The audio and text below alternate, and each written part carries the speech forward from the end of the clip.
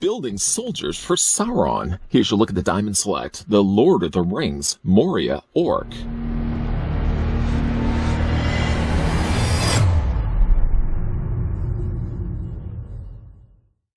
This deluxe action figure of a Moria Orc is based on his appearance in the Lord of the Rings Fellowship of the Ring. It features approximately 16 points of articulation and character-specific accessories. It also includes a part to build Sauron. Collect the first 6 figures to assemble the 13-inch tall figure.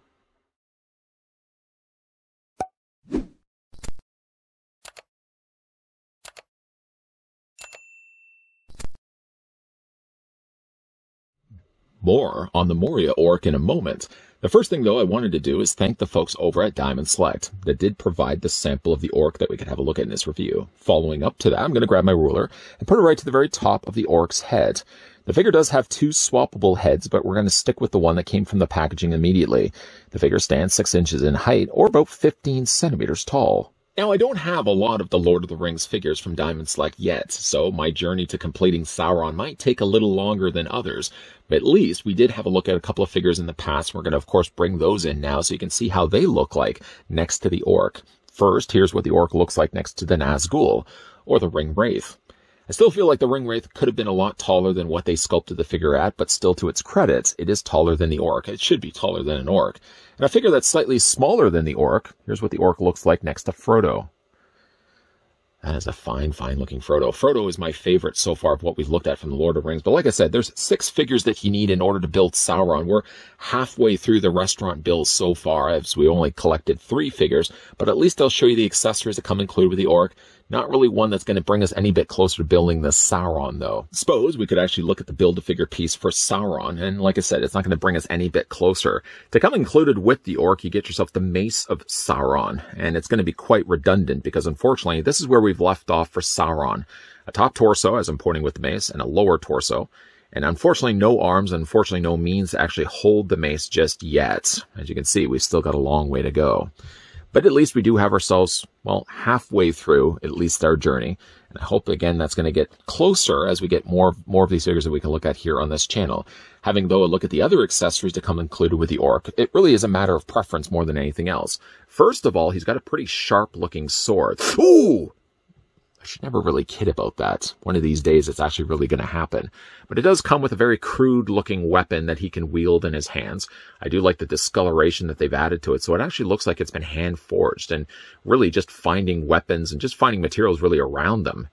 This has a good level of dirt to it. It has like a really rough-looking edge to it, and it looks like it, again, has been hand-forged. Now, this can really be wielded in his hands, or you can also go the option of going with a spear. Or a staff. I suppose it'd be a spear because it's got a spike on the end of it. The spike, the point on the end of it, get the point, doesn't actually have any additional paint. But still, it's a nice looking thing that can actually be carried around. And at least, being that the fact that both the hands that come included with the orc are open hands, means really that you can display the figure with both the weapons at the exact same time. We're going to go ahead, first of all, and let's just grab the sword here, or the bladed weapon. I guess that would be really the definition of a sword. We're just going to go ahead and put that into his hand. I guess really putting it into his hand, you want to make sure you got the handle side facing the right way. That gets into his hand easily enough. And then we could do the exact same thing with the spear. Spear, easily enough, just slides into his hand and slide all the way down until you get about the midway point. And now you've got the orc with both weapons in his hand. I think that's a little too much, a little overkill, if you will. I probably will just decide to pick one of them and maybe just display it. I'm even tempted, really, and this is where we go down the rabbit hole. I'm tempted to really get more than one of these orcs, as you'll see now in a second. The figure also comes with another head sculpt. Now, the heads aren't that much different, other than the obvious one is that this one does wear a helmet. I would have to believe that underneath the head sculpt, like the face, or underneath the helmet, the face looks very similar to one another. But it's just a matter of whether you prefer to have your orc displayed with this, or you prefer to have him displayed unhelmeted. And in both the cases, I don't think you're wrong, really, because the head sculpts on both of them are quite good. Diamond has really done a great job not only of sculpting these, but painting them so well. Not only the off-coloring of the green that they've given it, kind of looks like someone that'd be related to Yoda. Yeah, looks a little bit like Yoda. But they've also gone in there and added a nice wash to the face. That really does fill the crevices and creases and really gives a nice additional sculpting. It allows the sculpt to really stand out and pop on the figure's head. To change out the heads, by the way, I'll quickly spin this around so you can see this one. I didn't want to take too much time away from this one, as it's just as good of a head sculpt, really. But we're going to go ahead, just pop. First of all, let's remove these weapons from their hands. We don't need to have the hands in there for obvious reasons that we're going to be looking at the figure for the rest of this review. Those are just going to get in the way. And potentially, I could poke these peepers out in the process. We never really want to wish that. But we're going to go ahead and remove the head. Just going to remove it from the ball joint. Fairly easy enough. And then just rinse and repeat the steps, reverse, and pop that back onto the ball joint. And that's what the alternate head sculpt is. And again, just to bring in the original one so you can see the difference between the two. I really like this head sculpt quite a lot. Really, too, he's got a chainmail mesh that sits on top of his shoulders that if you wanted to, you really could also leave it off, as it's completely a loose appliance. I'm going to leave it on for the time being because I think it adds some character, and it also matches to the mesh that he has on his sleeve and in his lower torso as well. As you can see, the rubbery appliance piece that they put over top of it mimics the armor that they would have had in the film. Really like the head sculpt on this one quite a lot. You see? You see how one could go down the rabbit hole quite quickly on these, especially the idea of being able to build an army of them and being able to mix and match, taking different head sculpts, taking the mesh on the top of the shoulder, completely remove that. So you can kind of change them up a little bit so they're not going to look like the exact same army builder across your shelf. If you say buy a third one, a fourth one, or possibly even 60 of these. Okay, maybe not to that extreme. But yeah, the paintwork is really good on the helmet here. Again, the off coloring is well appreciated here. I love the way that they've got the indentation so it looks like it's been hand forged. That would be, I think, a very dangerous helmet to be putting on. I mean, it's very spiky. I've even noticed that too, putting the head on, how spiky the tops of the helmet are. There's a lot of spiky elements really on this figure. More so when you get down to the lower end of the figure's legs. These prickly knee plates, for example. Not that I drew blood, but I certainly felt it the couple of times that I was moving the figure's articulation around. The figure has a lot of good detailing going for it. One thing that they've worked so well into these figures is the layered effect. That really, if you do peel away the layers, you can kind of see a fully sculpted body underneath. And there's the original meshing that it would have had. The chain link meshing, I suppose, and they would have had the armor plates put over top of it. But there's a lot of really elaborate looking sculpting and paint that they've incorporated into these figures. Mostly rooted in more the earth tones, so you've got a lot of browns, you've got a lot of grays. There's a few little hints of red down below in the skirting, but it comes together really quite nicely. And it even more so allows then the skin coloring of the orc to really pop, the bright green that they go with here. Still, though, the detailing on just the arms alone and the legs goes to show really that Diamond is doing some really good stuff here when it comes to Lord of the Rings. I'm just loving the look of this figure. Okay, let's talk a little bit about the figure's posability. Of course, now that we've changed this head sculpt on, head works basically the exact same way. So what it is it's a dumbbell ball joint. And what that means is basically a post system. And on the top and on the bottom, there's a ball joint. And that works so that there's one ball joint at the bottom and there's one ball joint at the top. So it essentially gives you more mileage when it comes to head rotating all the way around. And being enough clearance has been allotted underneath the chin. Yeah, easily. You can have the head looking down. You can have the head looking up, back and forth, and rotating all the way around as well. I would love to get a helmet like this. Maybe not necessarily wear it to the grocery store. I think maybe the cashiers probably may not take a liking to that. I think that would be a really neat 1-to-1 scale helmet to have on the shelf. As for the arms, getting outside my own cosplaying dreams, having a look at the arms don't come out at 90 degrees. A bit disappointing there. They only go out to a 45 degrees, but still you can bring the arms forward and you bring the arms back.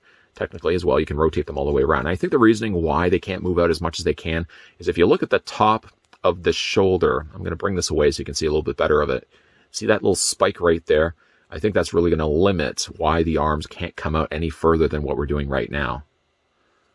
The figure does have bicep swivel right there at the top. The figure also has a double hinge on the elbow. So there's a lot of good articulation going on here with the orc. The hands rotate also all the way around and hinge those back and forth. The upper torso is on a ball joint, concealed rather nicely the way they put the armor plating over top of it. As for the legs split out comfortably, being that they did skirt the side of the legs like this. It means that the legs can fairly do pretty good splits, even though you're probably not going to be displaying the figure like this.